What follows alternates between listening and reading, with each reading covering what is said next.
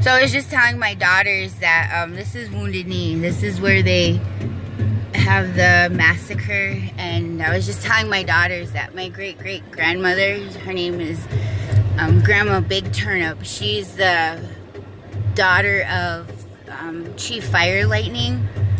So on my grandma Cecilia Horse's side, that's one of the chiefs from Wounded Knee, South Dakota, Chief Fire Lightning. And that's where we come from on my grandmother's side. Her father is Henry Horse. He's Cree from Canada.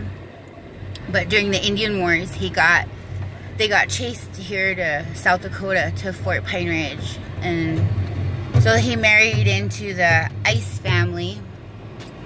And this is the cemetery. This is Wounded Knee. It's really interesting to be here. I didn't think I was gonna be here today, but I am.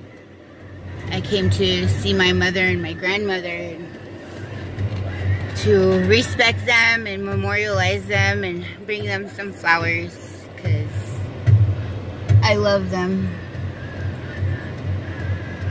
So yeah, that's where we are today.